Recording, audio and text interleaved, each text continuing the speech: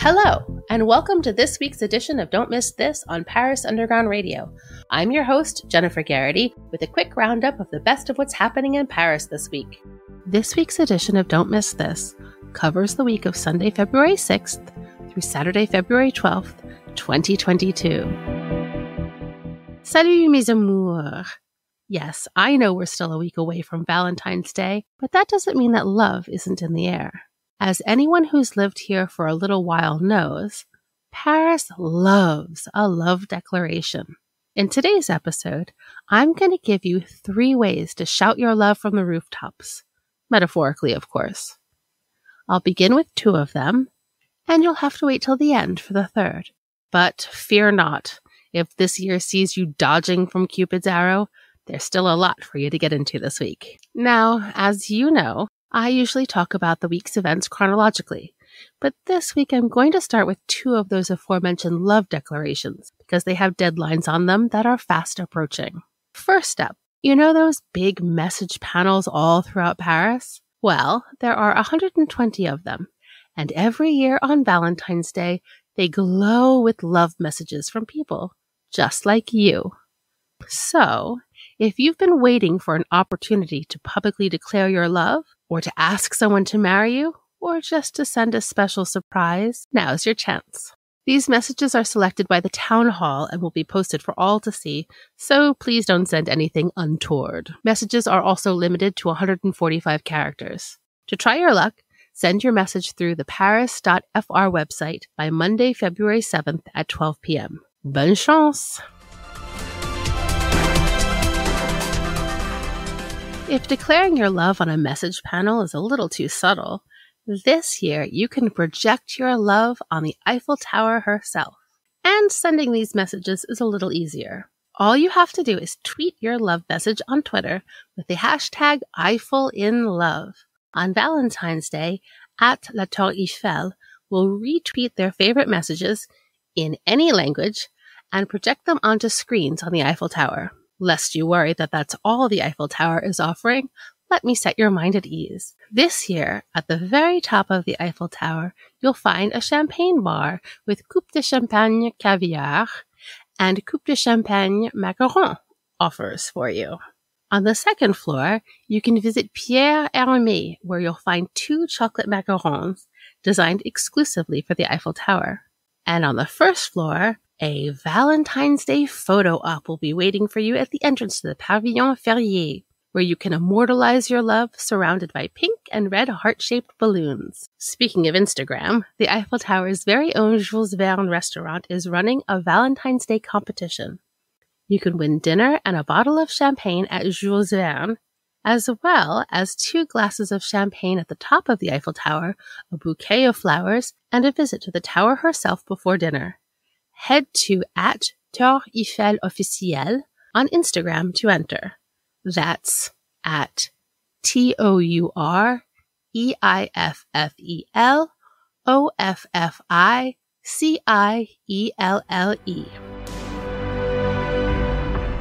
If Valentine's Day contests are your thing, you can also travel cross-city to Bercy Village, where Christmas's umbrellas have been swapped out for a giant red heart. This heart, titled Coup de Coeur, is an art installation from visual artist Franck Pelletier. This heart will be on display across from the UGC until February 20th. But you only have until the 13th to win a Valentine's Day extravaganza, including a dinner in one of the Bercy Village restaurants and €500 in gift cards. All you have to do is take a photo in front of the heart and head back over to Instagram. Post your photo with the hashtag Bercy Village and tag @Bercy Village Paris, and you're entered. Coup de Coeur will be on display from February 4th through the 20th at Bercy Village, but the contest only runs through the 13th. For more information, head to bercyvillage.com. That's BERCYVILLAGE.com.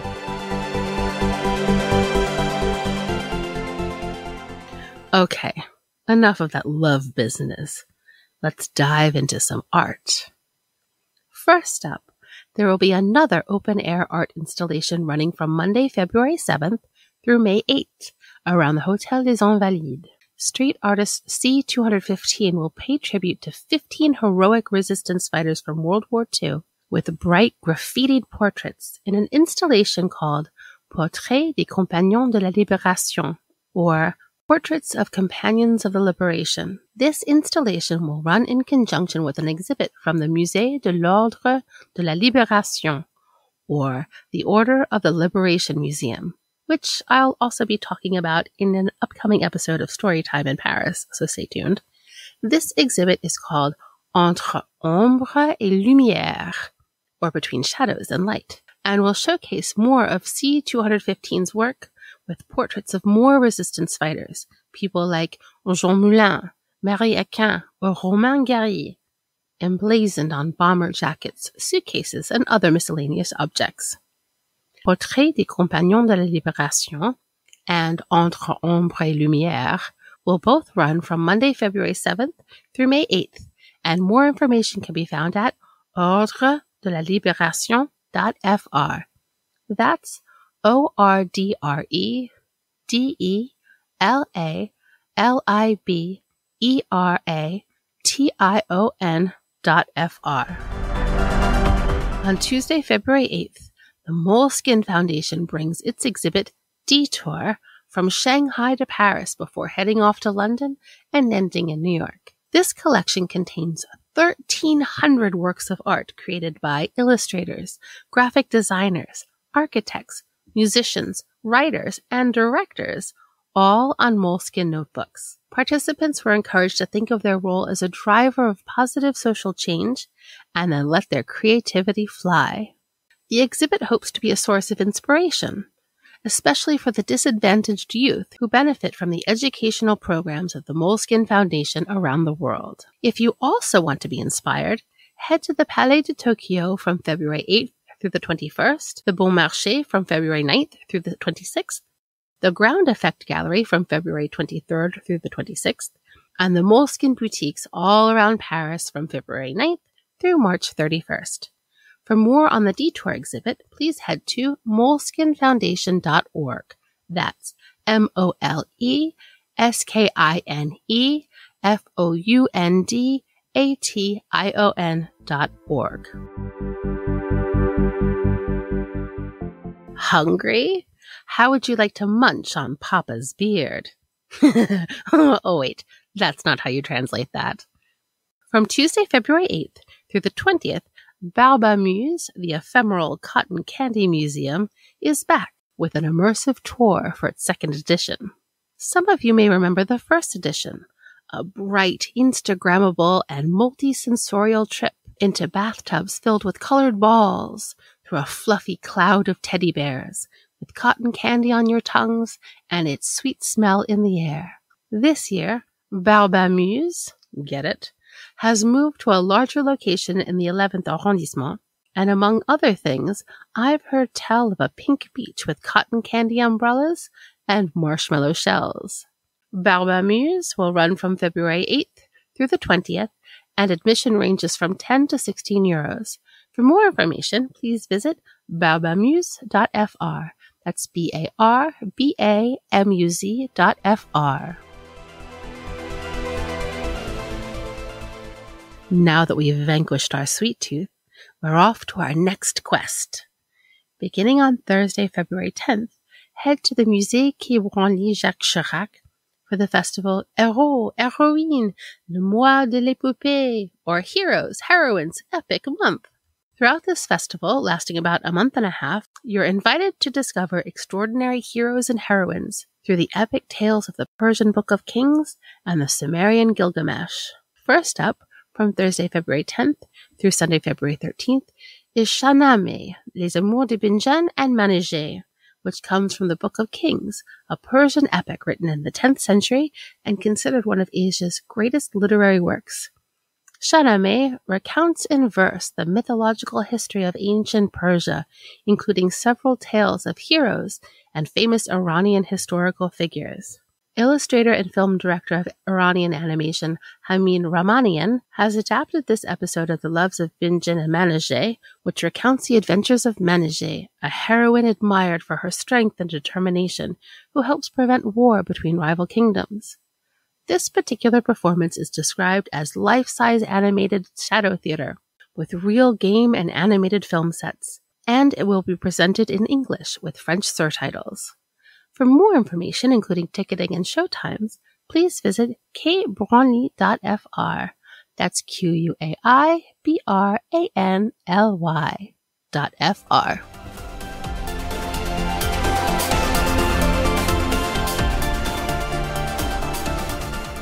For the writers and book lovers among you, I have something special. On Friday, February 11th, the Bibliothèque Nationale de France, or the French National Library, will host the very first Festival du Livre Citoyen, or the Citizen Book Festival. This new literary festival, created by the Minister Delegate for Citizenship, Marlène Schiappa, has been created to promote reading, the, quote, great national cause, end quote, of 2022. It will include workshops, meetings, roundtable discussions, book signings, and the awarding of 2 literary prizes. The secondary goal of this festival is to help those who would like to be published to understand the world of publishing and perhaps even find a publisher. There will even be a manuscript box where authors can deposit their texts. Writers Leila Slimani, David Fokinos, Valérie Perrin, and Julien Sondrel will participate, as well as about 15 publishing houses. The Festival du Livre Citoyen will take place on Friday, February 11th, and more information can be found at bnf.fr. Saturday, February 12th marks the opening of the France-Portugal cultural season. This event will be held simultaneously in both countries until October of this year. As this is opening weekend, there are 4 major events for you to discover. 1. An opening night concert at the Philharmonie de Paris on February 12th by the Portuguese pianist Marais João Pierre and the orchestra of the Gulbenkian Foundation, which will focus on Portuguese music of yesterday and today. 2. The Musée du Louvre has invited the Portuguese artist Pedro Cabrita Reis to design a monumental work, which will be displayed in the Jardin des Tuileries beginning on February 12th. His sculpture of the 3 Graces is made out of Portuguese cork and reinterprets the Greco-Roman tale of which the Musée du Louvre has several versions. 3. On February 13th, the Théâtre du Châtelet will hold a day-long musical program titled The Mosaics of Portuguese Voices, which will highlight the diversity of traditional Portuguese song, including fado, morna, samba, bossa nova, and gombe. And 4. Also on February 13th, the Centre des Monuments Nationaux will present Pantio Pantheon, a photo exhibit displayed on the gates of the Pantheon. This collection compares and contrasts the Parisian and Lisbon Pantheons. For more information about the France-Portugal cultural season, including opening night, please visit paris.fr. We'll be right back after a word from our sponsors. And we're back. What's that? More love, you say? Well, who am I to demur? Lace up your best running shoes, grab your tracksuit, or if you're Parisian, throw on your favorite pair of jeans. Don't get me started. And head to the Parc des Buttes-Chaumont on Saturday, February 12th for a Valentine's Day race. You can run in one of 3 events, a 10K, a 5K, and a 5K duo. Where's the romance, you ask? Well, if you're brave enough to choose the 5K duo, you'll be paired up with a partner. And who knows, maybe they'll be the one. Open to all, this event welcomes singles and couples and is organized by the Frontrunners of Paris Association, an LGBTQIA and Friends running club. You can collect your racing bib at the Jean Jaurès Gymnasium the same day, and a festive evening has been organized for after the race. And really, what could be more romantic than spandex and sneakers? Except perhaps some fuzzy wristbands. For more information, please head to frontrunnersparis.org. That's FORNTRUNNERSPARIS.org. Let's head back to the Bercy Village for Sweet Valentine, also taking place on Saturday, February 12th. More specifically, let's head to the Accor Arena ice rink for an evening of ice skating to R&B and love songs. With 2 days left until the actual Valentine's Day, you'll have just enough time to celebrate your love or find someone new. And never fear, different colored wristbands, from green to yellow to red, will help identify who to flirt with and who to triple Lutz away from. Soirée Sweet Valentine will take place on Saturday, February 12th from 9:30 p.m. to 12:30 a.m. Please head to accorearena.com for more information. That's accorearena.com. And now, your third way to declare your love on Valentine's Day. As you likely know, Season 2 of Paris Underground Radio will begin next Sunday, February 13th.